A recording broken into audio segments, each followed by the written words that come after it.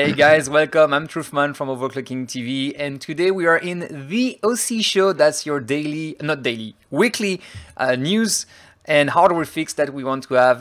That's all usually at the end of the week. Today is Friday, and I'm being joined with two of our longtime guests. We have Tullius and Billzoid. What's up, guys? Hey guys. It's going good. Hey. So Friday evening, we are 30 minutes up front than our regular time. For the next 2-3 weeks, we're gonna change some of the times. We will let you know exactly how that turn around. This is because we had the daylight time change, and now we have even more distance in between us in terms of time, especially with Tullius and Billzoid. That's I mean, I'm in Montreal, Billzoid you're in UK, and Tullius you're in India, so that's pretty difficult to keep track of all the time. Just need somebody from Indonesia now. You know, I tried to get Alva, Lucky Noob, in some of the show, but he's so busy. He's doing so many things at the same time that it's a little bit difficult for him to always be on the show. So yeah, but well, welcome. So season 4, episode 18. Yeah, 18. So that's quite something. Let's dive right into it. The first things we always do is competition updates. So quickly, Tullius, Country Cup. What do we have, and how many countries are participating now? So right now we've got 33 countries, and we still have another 30 days to go. So fair amount of time yet, but the countries that are in the lead right now, as it stands, is United States of America, Ukraine, and the Czech Republic. Australia and Germany being in 4th and 5th. So that's how it stands right now. France is in 6th and United Kingdom in 7th. So I do hope France will come back at some point. I know I'm part of the FFOC, so the French Federation of Overclocking. I know they have some stuff. They're working on some stuff, but I don't know if they will be able to pull out some very big scores, especially that there's a lot of rookies and novice in that in France in the past active in the past few months. Billzoid, the Czech Republic. So are you proud? Finally, it's actually not that useless to bench for your own country. Yeah, I'm surprised with the turnout. Like, I'm really surprised with the turnout. That's not gonna last, you know that. Yeah, well, I know. Well, we're working on it. Everyone sandbagging, guys. Everyone is sandbagging. Yeah, I know everybody's sandbagging, but how do you know we're not sandbagging? So that's what I mean. Everyone's sandbagging, including you. So, yeah, no. We're doing pretty good. I don't think we'll actually hold 3rd all the way to the end, but yeah, I do plan to put in some pretty good scores. I know Elkim is probably, I've kind of managed to convince him to bench as well. So, it's not just me. It's I think everybody in the Czech Republic doesn't want to bench for the Czech Republic. So, all the serious guys are just nah, my country sucks too much. I'm not doing this. You sound very European, by the way. Well, that's. I would have expected that kind of behavior from Poland, or it's oh no, my country sucks. All of Eastern Europe is just my country sucks too much. I'm not gonna bother. Yeah, it's not that bad. So we have 33 countries. 33 countries. Yeah. And yep. So still, I mean, I bet there's a whole bunch of action still to come, but yeah, looking good already. No wonder Antarctica is the last one. Okay, for you guys, if you haven't watched, if you don't know why there is Antarctica on the... Yeah, if you don't know why there's Antarctica in the Country Cup, that's very easy. Not last week, but 2 weeks ago in the OC show, I made a stupid pool on should I bench for France, Canada, and I had of course you always have the other choice, and I put Antarctica, and everyone voted for Antarctica, so I have to bench for Antarctica. I have 1 score there, and it's made on my laptop. That's almost awful to admit, but yeah, that's how I'll join you benching for Antarctica. Let's make Antarctica fun. I have a wallpaper and everything if you need. So right now, USA is in the lead. Billzoid, there's some new Country Cup coming. Tomorrow. Not Country Cup. Rookie Rumble. Yeah. So the new Rookie Rumble 50, number 50 starts tomorrow in in just about 2 hours. About 20 hours, yeah. Yeah. Stage are usually XTU, SuperPi 1M, and GPU Pi for CPU 1B. GPU Pi.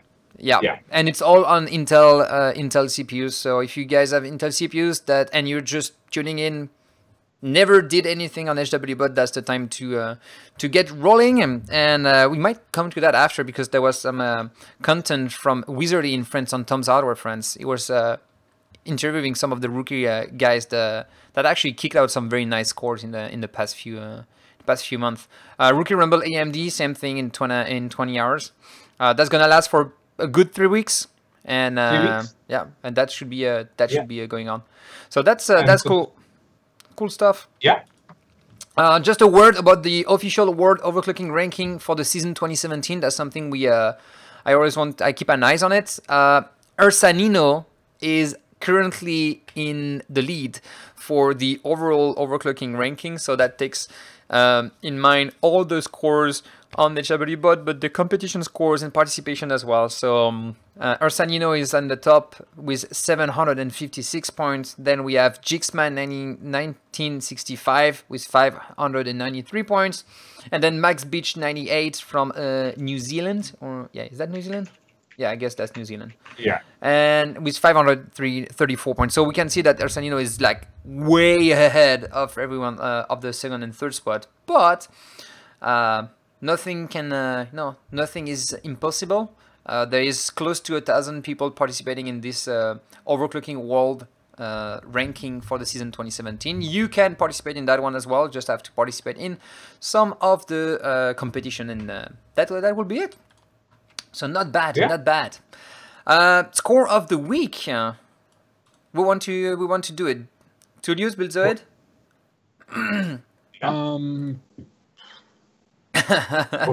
Go for it. So what score of the week is actually five brilliant runs from like you were just saying right now. I mean, he's just completely killed rsannino. So he's got some amazing runs as well. He's just creamed the 8700K totally. He's got the fastest ever run in W Prime 32M.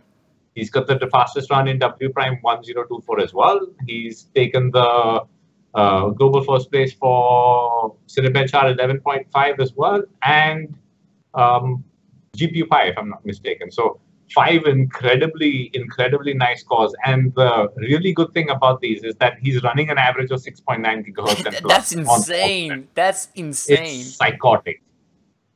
It's just truly psychotic.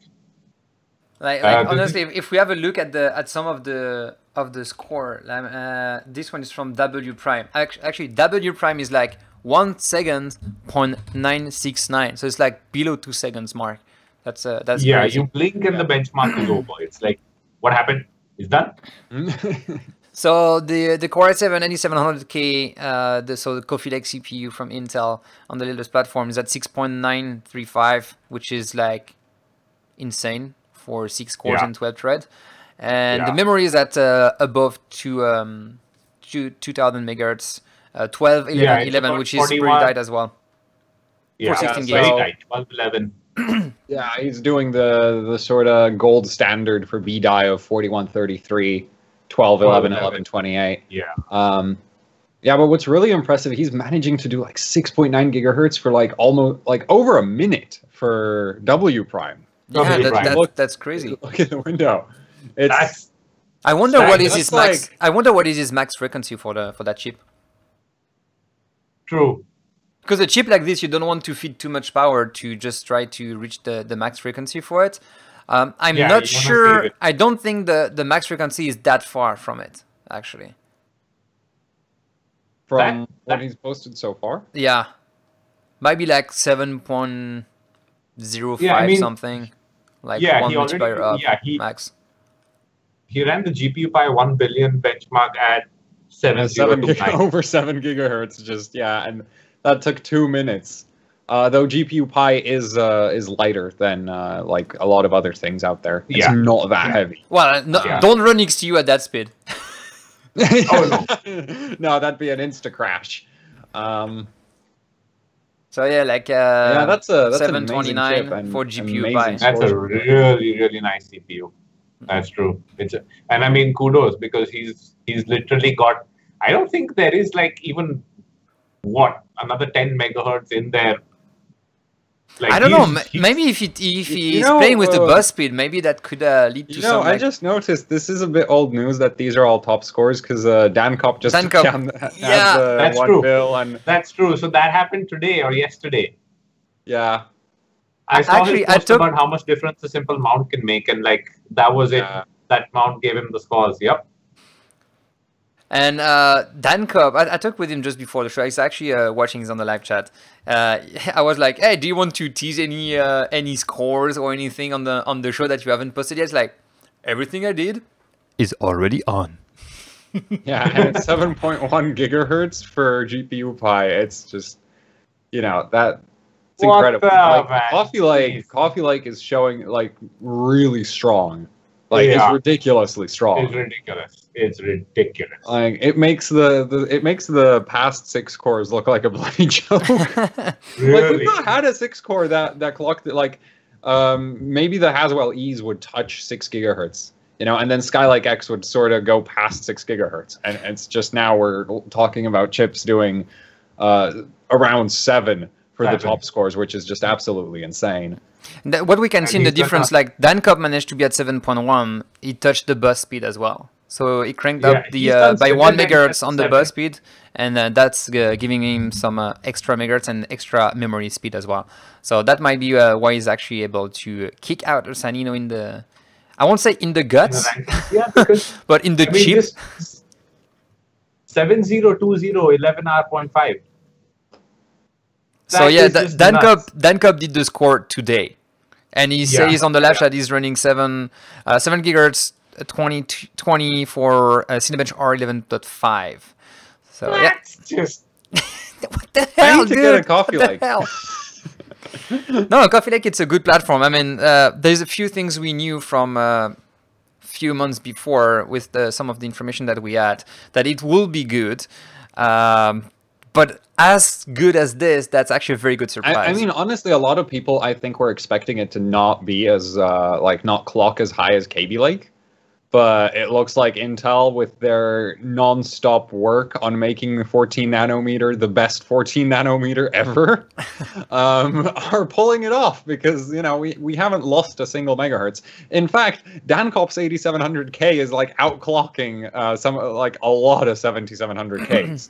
Yeah. Yes, so it's absolutely like the Cofee Lake is ridiculous. And to some extent, I feel, if you're choosing benching platforms, if you're not going past the 10, if you're not going for the 10 core or higher on X299, Cofee Lake just kind of invalidates everything else out there. True. Because it does everything. Thanks to the clock speed. Unless you're, I guess for people who would be staying on, water cooling, you could argue that, the 8-core makes some sense. But the moment you put the 8-core and Cofee Lake on liquid nitrogen, Cofee Lake just pulls right away. Yeah. And Dancop even confirmed on the live chat that, it's actually higher clocking than my BIS 7740X. So yeah, that's quite insane as a new platform, but it's good to see. That's going to be very hard for Intel to come back after these. I kind of feel like we have a Core 2. No, honestly, they're going to be doing a process change, aren't they, soon? Yeah, they're supposed to move that to that could 12, end up being 10 like nanometer. Broadwell E 2.0, where we just go from go from really high clocks to nothing. Yeah. Just going from one gen to the next. But because ultimately Intel, their priority is going to be maintaining power efficiency. They're not going to if 10 nanometer chews up the top end clock range on liquid nitrogen or something, or it gets some horrific cold bug or something, they're not going to I don't think they're going to care that much about fixing it, right? So we might see a drop from the 7 gigahertz range that we're seeing right now to maybe 6, but I really hope that doesn't happen, because that might for Cofee Lake buyers that would be awesome, because the next generation of chips is still irrelevant. So yeah, we'll see how that turns out in the next few months, if not years, depending on how long that's gonna last. Other big news we have this week is the OCWC, so the Overclocking World Championship final is coming up in very soon. That's gonna be December 9th and 10th. That's gonna be at the Case King HQ in Berlin, same as last year, pretty much. And we have the details of how that's gonna run and the hardware that's gonna be used and some of the rules as well. And this is very interesting, as this year that's gonna last 2 days. So the December 9th, that's gonna be Saturday.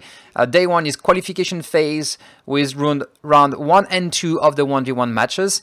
There's gonna be as well on Sunday, there's gonna be round 3. So that's basically just saying like this: 8 1v1 matches plus the award ceremony happening on Sunday. That's going to be a lot of things going on there. And there's the double elimination system as well. So like you can pick back and choose and things. In terms of hardware, that's going to be based on, of course, the Intel Core i7-8700K. That's going to be provided by HWBot. So this way, even if someone have a golden CPU, they cannot use it. As you know, guys, for the OCWC, it's always like random draw to have actually a higher chance of spreading the luck around and removing the silicon lottery. You can bring your own DDR4, so I guess a lot of people will be coming with BDI. Any Z390 motherboard, once again, prepare your board. Keep in mind that you're not allowed to use your predefined profile, yours or the one built in the motherboard. So you cannot use the Dancop profile, for example. You have to set it by yourself. I'd be so screwed. Just be like, oh wait, I can't load up the memory profile. Well, like that, I'm done. This isn't posting ever again. It's like, I cannot load my memory profile. Okay, activating XMP and that's it. Graphic card would be the GD710, so that's the one being used for all the OCWC these seasons. There's going to be, of course, there's going to be on Windows 10. I guess there's going to be Windows 10 64 bits as well. It's not... yeah, and the operating systems are... and all the same, all re-imaged before. That's very important, so there is no... you cannot come with your own tweak. Yeah. Everyone have the exact same OS. So this is something I really appreciate, that you have less challenges on trying to find out like a way to, oh yeah, there's this special tweak or this special tweak. Important things: power supply will be the Seasonic 850 watts Snow Silent. So that's the same one that have been used for all the OCWC qualification this year. Of course, everything else will be like peripherals, monitors, and things. Coding solutions, it says not provided, but well, there's going to be LN2. So you have to come with your own LN2. No, the LN2 is provided, but you do need to bring your own pot for it. And you cannot bring your own Cascade, by the way. Yeah. It's like, we'll take the plane, get there, and use my own Cascade. Like, yeah, sure. This is going to work great. In terms of benchmark being used, qualification phase will be on X265 1080p, 3DMark times by physics, reference clock, Cinebench R15, and Geekbench 4 single core. So that's a lot of benchmark.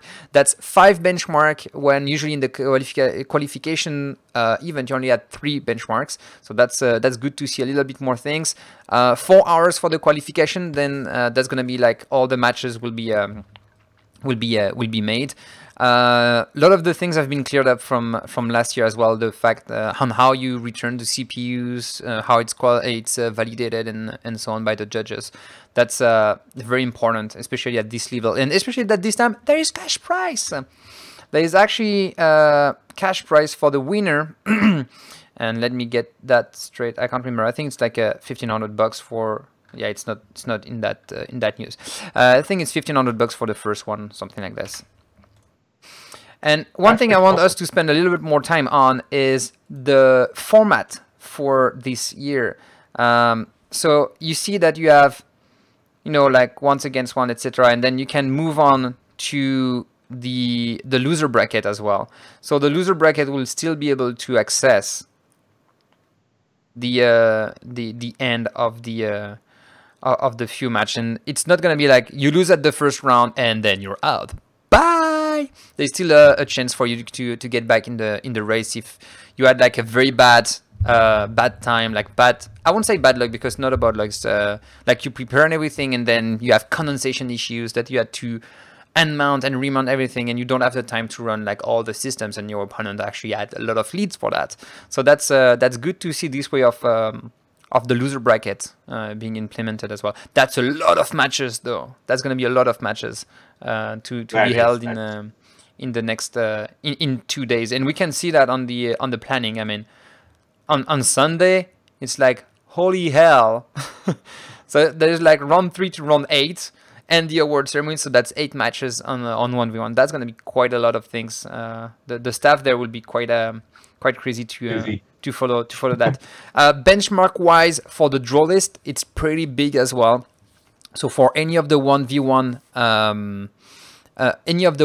matches, you're gonna have like they will have like a random draw, and then each of the overclockers will have a veto. Like, I know I don't want this benchmark, and the other one says, okay, I don't want this benchmark either. So that's how that's going to be.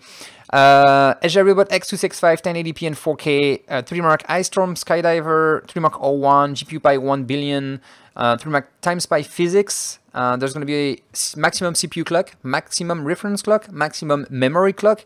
So that's the reference clock would be interesting, or memory clock. Those both would be interesting in my opinion. CPU clock is boring as hell. Actually, reference clock would be, I guess, the trickiest one. Because that will be always so close. That's gonna be like 0.5 difference, if not the same. On KB, on Cofee, like on KB is like 0.1. The reference clock, like actually Gigabyte has a like 0.100th of a megahertz clock gen on their motherboards. But the thing is, you can set those like the reference clock goes really high, but it's really hard to do. Like, there's submissions for Z290 with the reference clock as high as like 550 megahertz.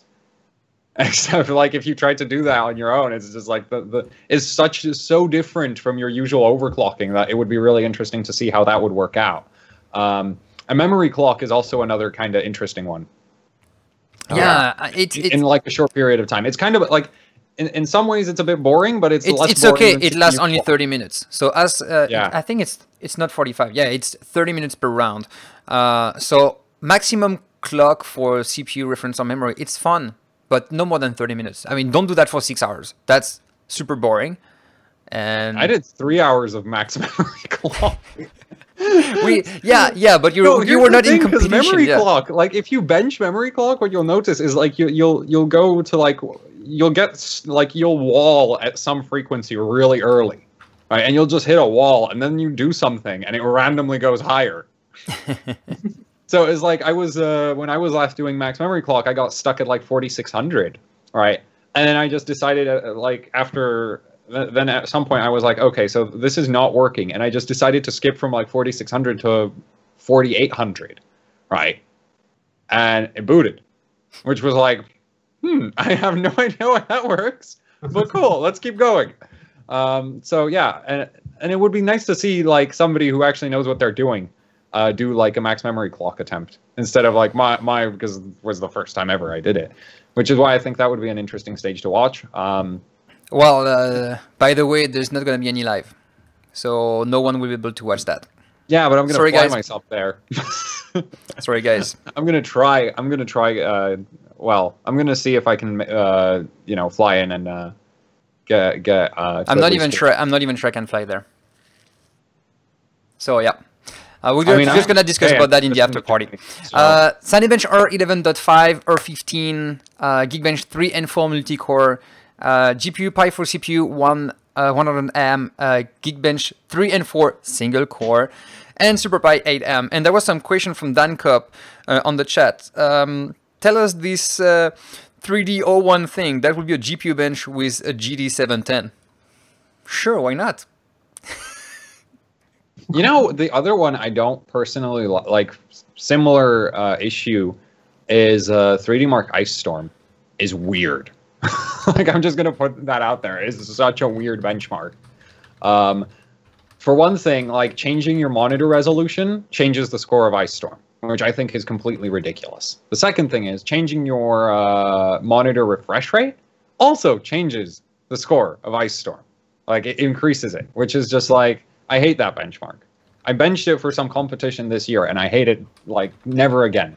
Like if Ice Storm is in any competition ever, I'm not doing it because it's just like it's like I don't like the thing is, if it was just monitor frequency, I wouldn't complain. But when changing the monitor resolution changes the outcome of the benchmark so much, it's just like this it's not a benchmark, because it's just like you end up just fighting over who can set like the lower resolution at some point.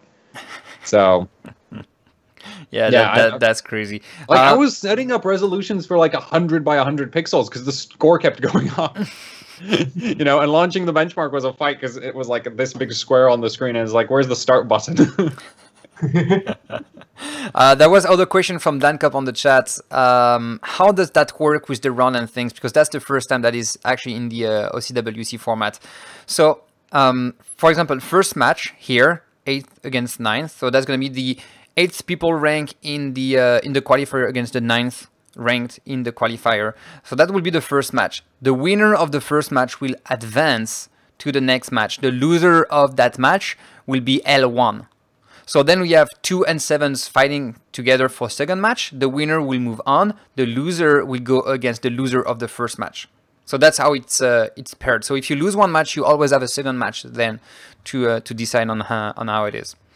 So that's good, and that's good that it's not only 4 people doing the 1v1, but like the 8 qualifier or 9 people being qualified that will be able to can I say that the 10th contestant will be able to do the 1v1. So that's what I'm trying to say.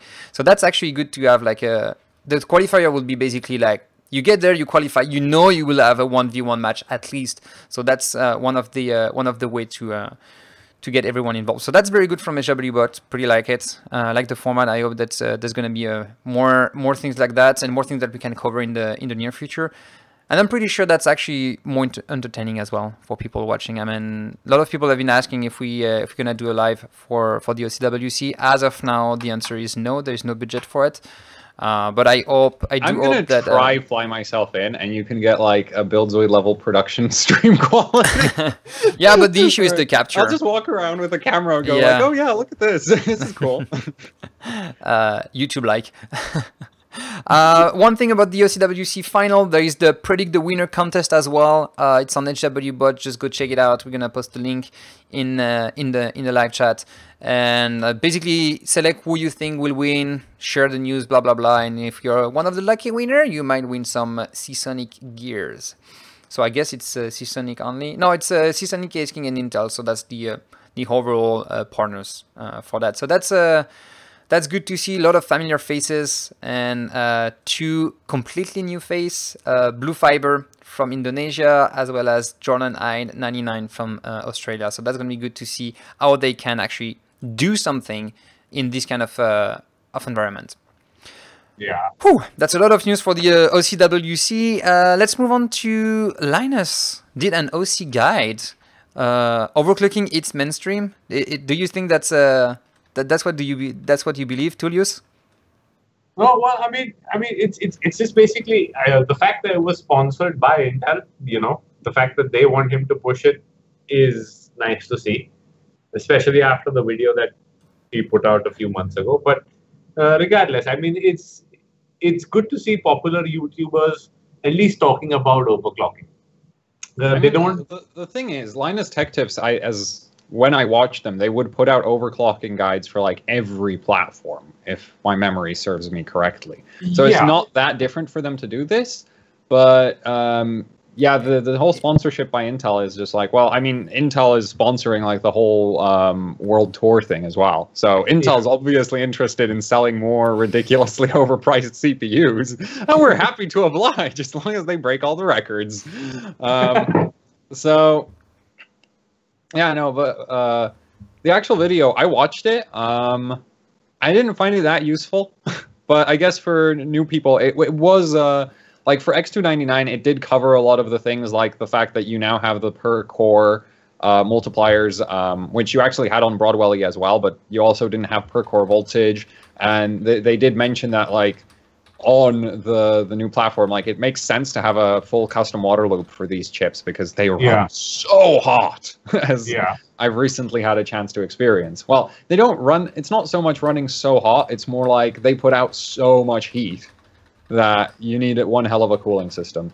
So, you know, it was a good introduction. I mean, ultimately, there's not that much to overclocking if you just do the sort of daily water-cooled, you know, water-cooled, air-cooled overclock on the CPU. It starts getting more advanced when you start messing with things like the memory and trying to take down benchmark scores, because then you're trying like ragged edge of stability instead of like, you know, it has to pass this really heavy stress test. Yes. Which where if it's a fail, and you just move on. And trying to, you know, beat 10 megahertz out of the system really isn't worth it for a daily OC. Yeah. I did watch the video as well, and the only thing I was a bit confused was, it's still good to the BIOS. Yeah, for sure, that's the best efficient way to do it. But I was expecting that if this is for people that never did that before, I just want to tune lightly, you could have just stick with XTU, and that's one thing. But the second thing is more like, oh yeah, it's still a complex process if you want to have like a stable systems. Like, can you just explain, because you can run Prime 95 and say, oh yeah, that's good enough. Your PSU will be good enough, stuff like this. So I was a bit like, okay, that's good, that's cool. More people will hear about that and hear about the hobby. That's perfect. But I was like, meh. Oh, by the way, blue screen. Actually, I watched the video and you did the blue screen, and I yelled that at home. You're going insane. That's fine. I don't see what you mean. So yeah, that's good stuff for actually spreading the word out of it. I mean, that's last week there was Vince going to z390 to do some liquid nitrogen overclocking. Linus Tech Tips have a team now on HWBot as well. So that's a lot of haven't they had a team for ages? They had one, but there was some discussion on Discord. Like there are 5 people in there, so. I mean, the goal is to get more people. It's even less of a team than like the Czech national team.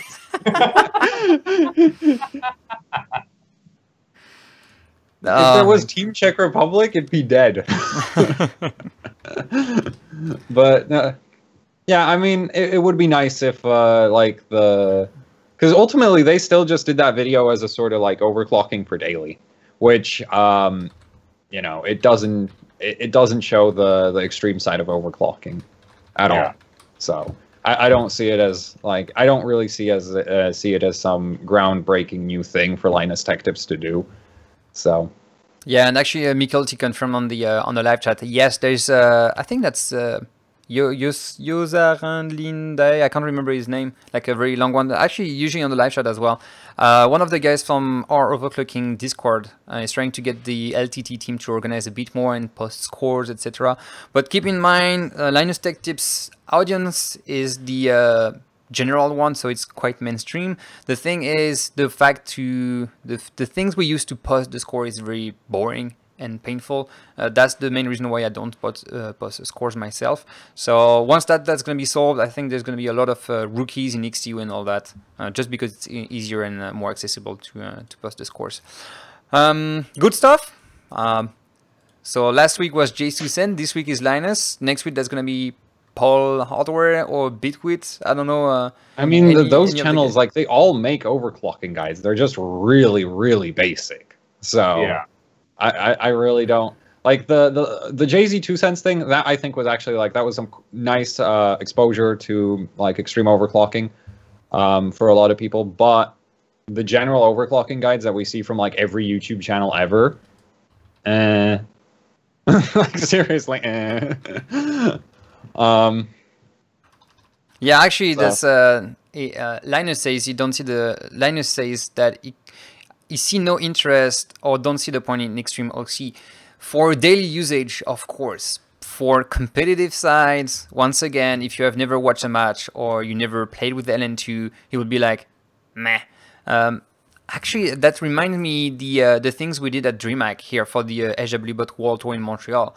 We did XOC Academy, so we did extreme overclocking workshop with people that knew already how to do overclocking, like the very basic one. So I had Carl, I had Marco Frenert, I have some of the YouTubers guys from Montreal and Boston that were trying that out, and they were like, I never had any interest in that before because I didn't know how to do it. It seems complex, it seems very niche, and when you try to do it, it's actually fun. But then you have all the other things that came into mind, like you need to have a CPU port, you need to have an LN2 supplier, you need to have insulation system, you need to have a spare board because it's not your daily PC. So yeah, different stuff as usual. Speaking of Intel, there's something that Intel on AnonTech, Intel is to use additional assembly and test factory to improve supply of Cofee Lake CPUs. What's going on with that? Basically. Okay, yeah, Buildzoid first, and then I go. Yeah, Buildzoid, go on. Okay, so basically, Intel makes chips out of silicon, right? They they make the chips on a wafer, they chop up the wafer, and then they send that wafer.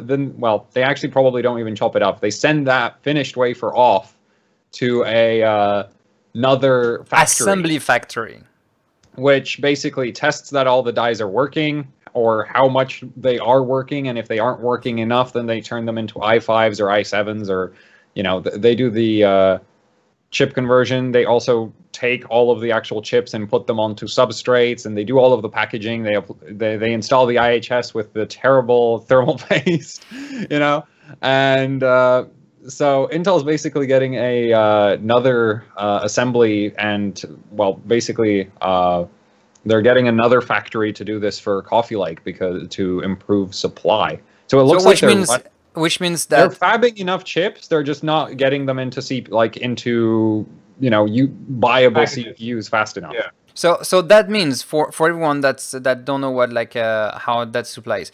So you have the wafer, you create the die, and then that die needs to go on the package, and then that package needs to be packaged and bundled into boxes and tray, if that's a thing. So that's why you always have like two prices. And I guess that Intel say, okay, we are producing a lot of Cofee Lakes, but we are not managing to actually send them out of the factory fast enough. Where's the bottleneck? And it seems that the bottleneck is when they put the die on the package, if I'm right.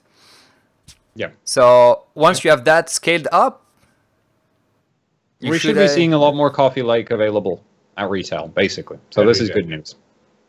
And maybe the demand was, I don't know if it's just because of the yield they had, or if the demand is higher, or if they had a factory that was being repurposed at some Intel point. did, we know that Intel actually pulled in the Cofee Lake launch. So it could have very much been that they, since they were launching a bit early, initially yields weren't, they were on early yield levels or something. It wasn't quite as high as they wanted yield for full launch.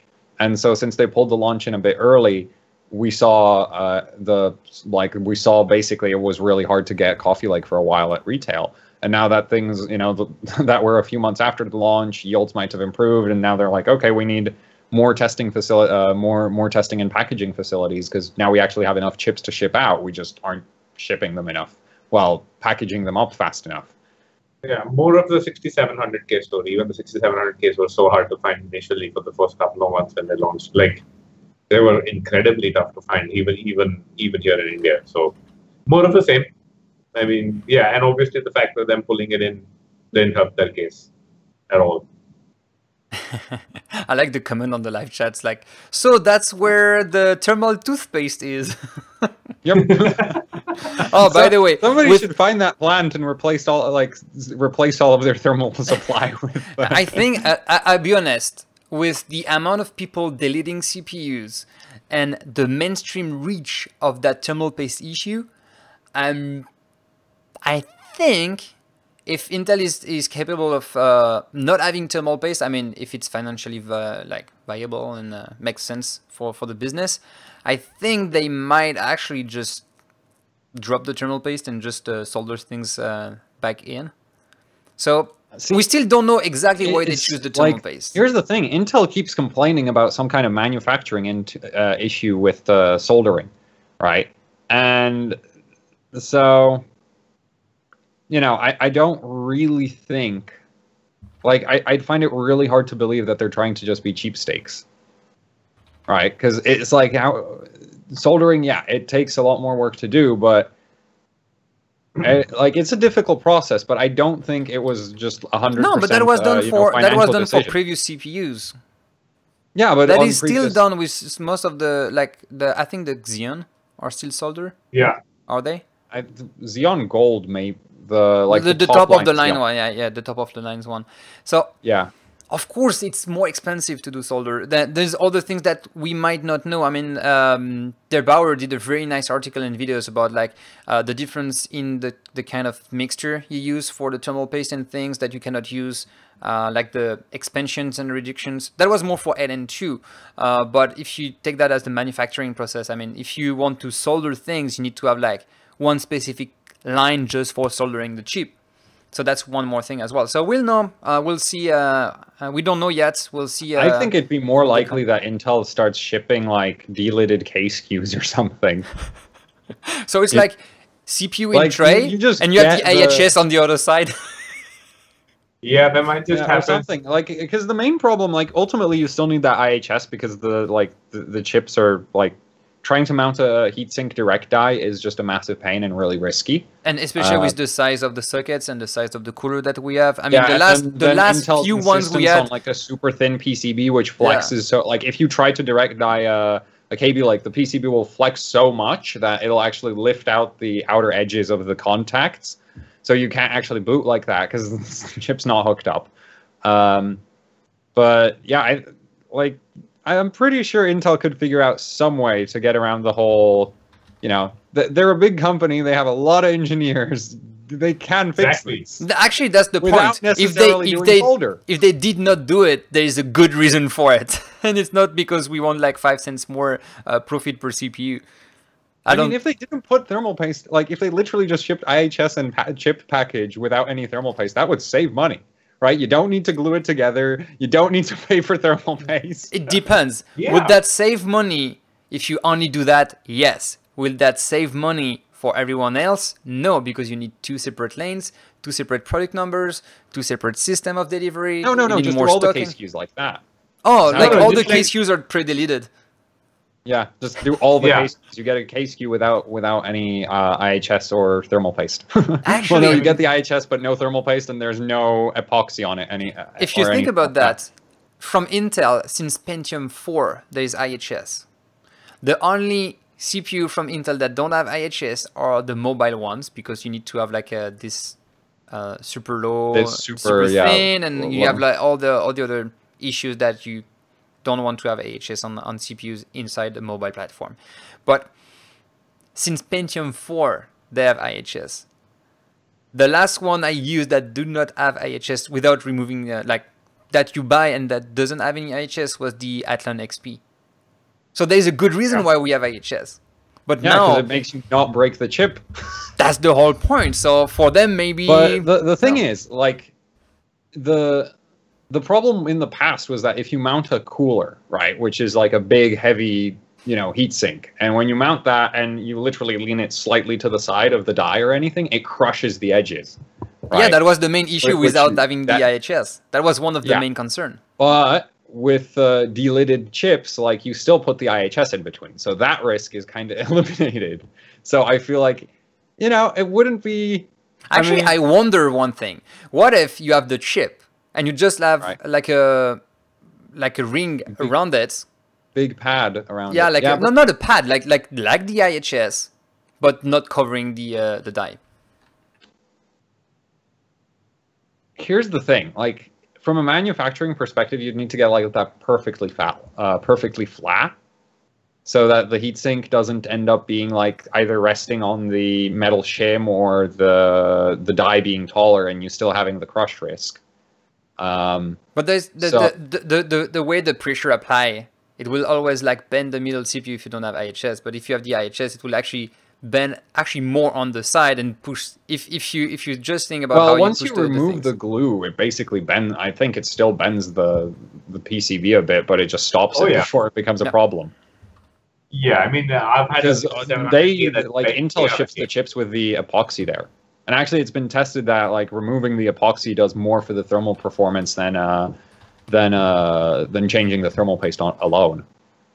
Yeah, but I mean, I've also seen the 6700Ks bend really badly.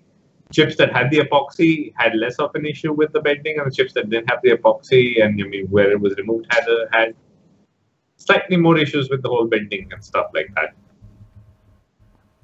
Well, that's one thing we don't know. We'll see. We have to wait for the next package, and we don't know how many pins that's gonna be. We don't know how like heavy or thin the package will be. So we'll see what is there. So good article from sucks that the Anton. PCB became thinner. That sucks. Direct connection to the die, no problem. Yeah. All right. Other news from this week: Z390 motherboard spotted. What the hell is that? We just have Z370 and now we have Z390. What's that? So Intel's got apparently they've got 8-core, 8th generation, whatever they're gonna call them, CPUs coming. So in competition with Ryzen kind of a thing. So they'll have a mainstream 8-core CPU in 2018 at some point in the first half. And so the whole leak came from, well, they noticed a Supermicro Z390 motherboard in the database where it was submitted, and that's where the leak came from. But interesting that they're doing a special chipset for the 8-core, and that just confuses everything. Because now you have a Z370 that'll do the 6-core and the quad. Yeah, it'll do everything else. So okay, let's make this clear. As of now, that's just rumors, right? As of now, nothing is confirmed. Yeah, I mean, it could very well be that the 390 runs. I mean, it'll obviously that it could possibly even run the 6-core and stuff. But will the Z370 be able to run the 8-core? That remains to be seen. So we'll see, and maybe that's just like because I don't know what could they activate to have like Z390 motherboard being sold instead of the Z370. Like what kind of other features could they add up? More PCI Express they lanes? could make stuff not work on Z370. No. That would be like very bad, especially after the few marketing drama they had in the recent month. Yeah. So Z370. They could activate more lanes, but said they could make it work if Intel let them. Well, it's just they will always try to figure out things. I mean, especially with the R&D team. Honestly, I was also hearing apparently that ASRock wanted to that there was plans to like make the Z170M OCF compatible with Cofee, but wow. Yeah, there was plans because the socket works, right? And ultimately it's just up to Intel to set and then from the ASUS statement, right, with Z270, they're like, yeah, we could totally make it work. The problem is you'd need a BIOS update, and Intel would need to let the chip work in the motherboard. Yeah, you need the microcode. There's like a software thing. Now. There's a software lock from Intel which Intel would have to get rid of. But maybe that's why. Maybe that's why now they come up with the Z390 thing. So this way, it supports Kaby Lake and Cofee at the same time. Man, who knows? Maybe that's what they want to do. That'd be the silliest thing ever. But it's like, okay, we have a new higher-end platform that supports previous generation chip, when our lower-end platform, which is supposed to be cheaper, don't support previous generation chip. That will confuse everyone. Yeah, that'd be ridiculous. And plus, why? The board is still it's not going to add more. Well, they could put more PCIe onto the chipset again. But it's still hooked up to the CPU through that 4 PCIe equivalent DMI link, right? So it's still you're not getting more bandwidth, and the CPU still only has 16 PCIe lanes, so you're not getting more PCIe lanes. What's the point? True. What I heard is maybe they have. Ethernet. Yeah, go on. Sorry, please. Go on. It's carrying like 10 gig Ethernet or 5 gig Ethernet built in, and some other upgrades, but like red. The thing that is activated on X299. Yeah. Like what again? Raid. Oh, Raid. It's like, no, that's not gonna work. No, maybe one thing that could be easy is like the because allegedly there's an 8-core CPU from Cofee coming up later on, and that's pretty sure it's coming. Maybe that's power delivery requirements, because when they did they announced the platform upgrade. Because maybe they want to make sure that the platform delivery things is like, oh yeah, so you need to have these special features and this and this and that. I mean, or maybe the F5 VR is updated. I don't know, which would be very weird on the same architecture. Have a fiber. Unless Z390 adds a fiber, they don't have a fiber right now. I don't know. Maybe they upgrade something in the CPU design. Officially, I don't know anything.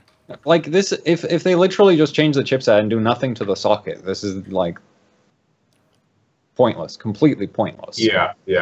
Which I think is exactly what's going to happen, because that's what we've already seen going from like Z270 to Z370 is like, yeah, it's the same socket. We just like a few pins that we didn't use before. Yeah, they're now power. Or they will do an NVIDIA thing or an ATI thing. Get the same thing and just rebrand. Well, like Z390 is literally Z370 with like a few minor tweaks and new name. Could be. That could work. Could be. Yeah, I mean, they have to go against X299 and X390 and X370. So it's, as my point of view, we're gonna have X470 by the time this stuff comes out. It's just a matter of or maybe they just leak that on purpose and they say, and they come out like, this is 490.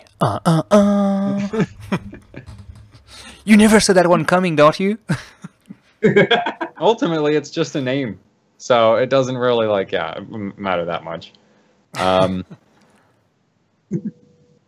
my god!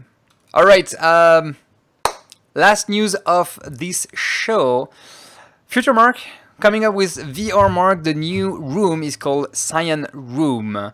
Builder, you want to take it, or Tullius? Okay, Tullius, Builder, you have no idea what we're talking about. So what's going on, Tullius, with this one as well? So VRmark will be releasing Cyan Room on November 22nd for everyone. Yeah. You get a new benchmark. You get a new benchmark. Everyone gets a new benchmark. Yay!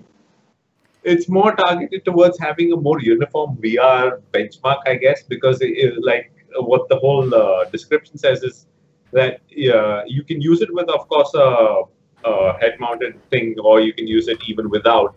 And it should theoretically let people who are into VR and who are building systems for VR at least come to some sort of. Or if you already have a system for VR, like if you have a system and you're not sure if you can run VR, you can run this. VR. Yeah. So this should be able to tell you whether you're good to go, and it's pure DirectX 12, which is nice. So that's about it with this whole bench. I mean, I wonder if we're going to start seeing VR benches on HWBot get points. This is one place where overclocking could theoretically contribute to overall. Yeah, big time. Yeah. Big time. Especially in VR, as everything needs to be super reactive. Because of the motion sickness and all that. That's not something we can really like bench, because even if you do, I do this, then that, and then you start again and you bench, I do this, then that, you will never move the exact same way. So you will never be able to benchmark the headset just based on, you will just base that on spec. I mean, if you were a publication specifically for testing VR, you could always rig up like a robot to do it. Oh yeah, like a specific robotic arm and all that. But it will be very difficult to feel the motion sickness as well. Yeah. I mean, I guess you could. Well, yeah, you just have to rely that like the test data gives you a good enough indication of what it feels like to humans or something. Because that would be hard, but. I mean, it's like the whole, like what we had with Crossfire and SLI, where you could get like 1,000,000 FPS, and it would still look really janky because, it was stuttering the frames. Like you'd have 2 frames basically come out at the same time. So it rendered half of one, half of the second, and then you'd still wait for like the same amount of delay as if you were at a lower frame rate. Actually, speaking of multi GPU configuration, NVIDIA will. I'm pretty sure that will completely dismantle the 4-way thing. I mean, pretty much no one use SLI anymore because it's like in the games you don't have that many nobody wants to advantage anymore. It, and it's just the pain of synchronizing all the frames and all that. So good technology from 3DFX that got bought out by NVIDIA and then implemented as SLI. But I mean, the 4-way things, you have to hook around some of stuff in the driver to make it work, and it's like when it works. Yeah, because NVIDIA officially doesn't support 4-way already. They literally straight up like you can make it work on your own time if you want to, but we're not going to help you. 2-way, we're kind of seeing everybody phase out 2-way as well. Like AMD on Vega, they're just like, yeah, it goes to 2-way, and past that, good luck. Yeah, I mean, you don't. It's not like you have like. It's not because you have 2 graphic cards that you have twofold your FPS. Yeah, it's not that kind of improvement, and especially like, theoretically, for technology like this. Theoretically, it could work that well. Practically, the amount of software that the amount of work in software that needs to be done to make that work is way beyond anything anybody's willing to do. I like the questions. Why do they still build SLI boards anyway? Because marketing. It's a good stamp on extra on the board. Yeah. And there's people like me who run 4-way. SLI works, dual cards work for pro use and things like that, but for gaming it's just... Yeah, if you do rendering, for sure. Rendering, for sure. For rendering, it's really easy. Like, you can assign, like, the alternate frame technique, right, is no problem for, like, 3D rendering, because you have a fixed amount of frames that you need to render to make your animation work. It's like, okay, I have a movie I'm rendering, right, and it's a 6 minutes long movie and it runs at 30 FPS. There's this many frames, and you just give one frame to the one card, the next frame to the other card, and when each of them finishes, you give them both a new frame. And you don't need to worry about like synchronizing when each frame comes out. You don't need to worry about you know, mirroring texture data or whatever. Like, doesn't matter. Literally doesn't matter. But in games, it's just like, in games, like, honestly, you don't gain that much. Because it never worked. You will have more. Like 3DMark, 3DMark, in the perfect scenario, 3DMark 11 or 3DMark Firestrike, at a high resolution where you're not bottlenecking the CPU because you're not running over like 100 FPS, going from 25 to 50 by literally just taking a second GPU, doable. However, 3DMark, right, is like a benchmark where 99% of the software dev time is just like, we need to make this work really, really good at rendering. We don't care about gameplay because there isn't any, right? Yeah. And game developers, it's just like sometimes, like some freaking game developers can barely get games to run well on one card, much less 2. True. Right? That's why you have some studios like id Tech where they have amazing, like they get amazing games with amazing graphics and they run great on like almost well, one card. I don't think doesn't Doom support? I've not tried if it supports Crossfire very well. Doom is epic, bro. It just works with everything.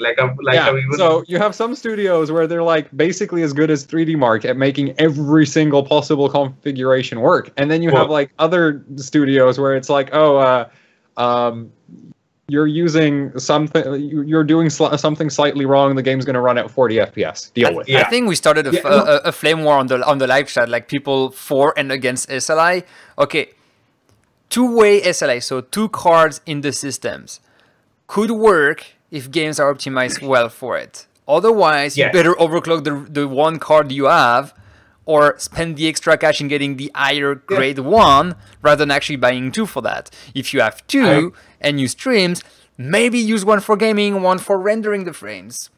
Maybe use one for gaming, the other one for mining. I don't know. Just okay. I love seeing 4-way SLI systems, big time. The only thing is, it's irrelevant. Awesome. It's irrelevant. Most of the motherboards that need to support that don't exist on the market anymore because no one wants to bother with the PLX chip. And especially now that we have NVMEs, you don't want to have NVMEs through the PLX chip. That doesn't work well. No, you don't want that. So, well, that's why no one is doing that kind of motherboard anymore for 4-way. NVIDIA doesn't support that anymore officially. 2-way cards, well, actually you have 2 1070. I will suggest just sell one, keep the best one, sell the other one. Honestly, like buying 2 or bench with the other one. No, buying two 1070s out from the get-go is just dumb. You should just buy a 1080 Ti. It costs the same amount of money. I would agree with you.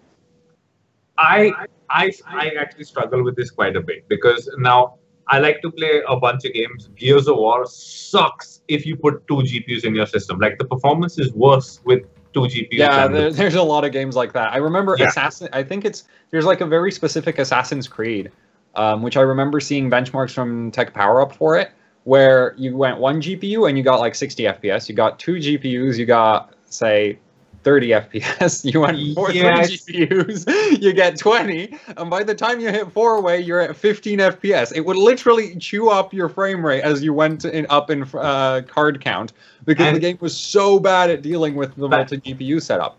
Then there's a lot of games where, you know, they'll technically, like, they'll put load on both of your graphics cards at the same time, but it doesn't actually make a frame rate improvement, or the frame rate is so inconsistent, it looks terrible anyway. PlanetSide 2 did this when I ran Crossfire in the past.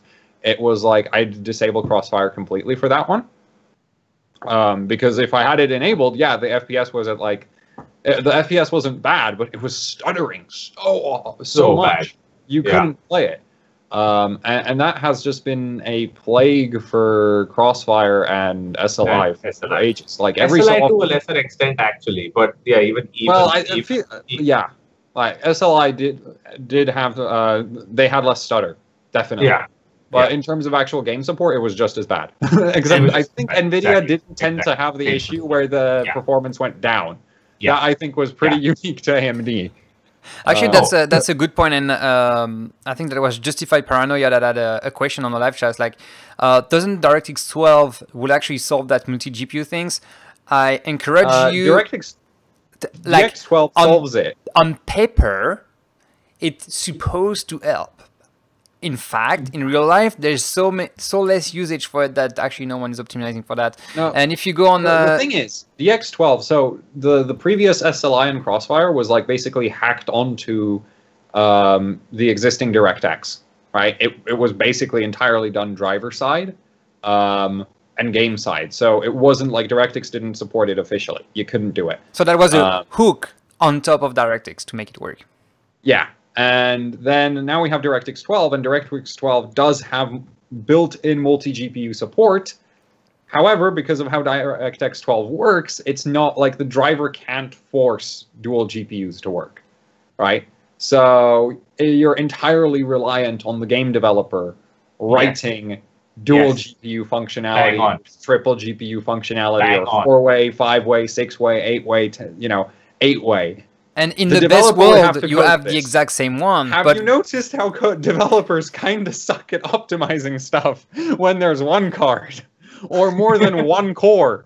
Or more than one of anything, but really? That's the thing. When you develop a game, and I think that's going to be the last topic of the last thing we're going to say in this show. When the game developers develop the game, they have to fit for such a wide range of things, like one CPU with 2 to 18 cores with or without hyper-threading, with honestly, one card with multiple shaders or not. Actually, Threadripper, I think there's a few games which outright crash on Threadripper because they're not capable of dealing with the whole non-uniform memory access. They're just like, what the? It's like, oh wait, what? There's 2 8 cores? How the hell does this work? Blue screen, doesn't post, doesn't start, which is just like, these like you can't give these things more cores. You can't ask them to make more GPUs work. Like seriously, until recently, games ran on 2 cores. They literally just ran on 2 cores. And even now, it's like very complex games like MMOs and strategy games hog 1 core. They don't hog multiple cores because it's just too hard to synchronize all of the game logic across more than 1 core. So it's just like, well, we're just going to do everything on 1 core. And then it's like, ask the same people who have problems dealing with like spreading their workload across this is CPU stuff. That should be relatively easy to multi-thread. We've had multi-core CPUs for ages and ages and ages. They're super common.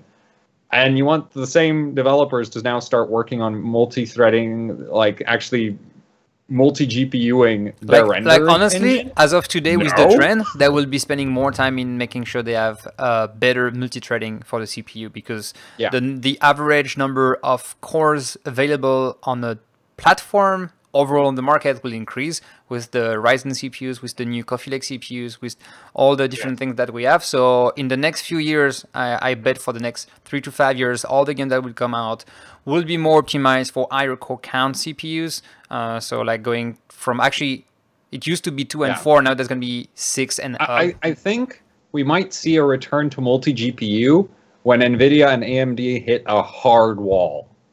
Like a really hard wall in terms of getting more performance. Like the chips are so damn big, it just doesn't make sense to make them any bigger or something. And then they're like, okay, well, because there's people paying for it. Of course, that makes sense. Right? It's like the moment we run into, because right now, you know, we're getting good performance advancements from just making better and better single GPUs. You don't need more graphics cards right now. Well, you do in some cases, but it's like they're so niche that nobody cares.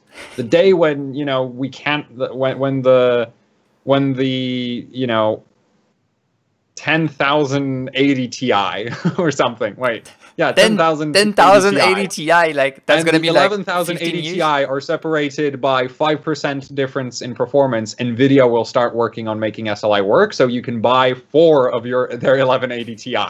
You know, that's how it's going to work. But right now, you see, like, what? Still, we're getting like 30-40% performance jumps, you know, on top-end releases for graphics cards. So I don't see the point, which is basically as much as you would get from a working two-way setup anyway. They're not going to bother with making multi-GPU work.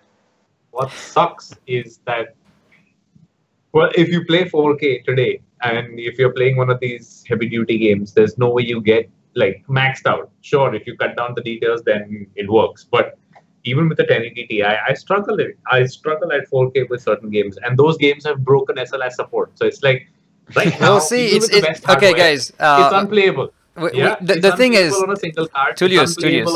The thing is, with all that, it's not always a matter of raw performances of the GPU. There's the bandwidth of the memory as well. But you know what? We're just gonna discuss all the, because we have to close the show for the recording and upload that to YouTube. We're gonna continue all the discussion on the after party. And if you're here with us on Twitch, stay tuned. The show is not over. Just gonna move to the after party, continue discussing on all the bits and knobs. We have a few questions from you guys that we have in the back end to discuss that. If you're watching this on YouTube in the replay, give us a thumbs up if you like the video.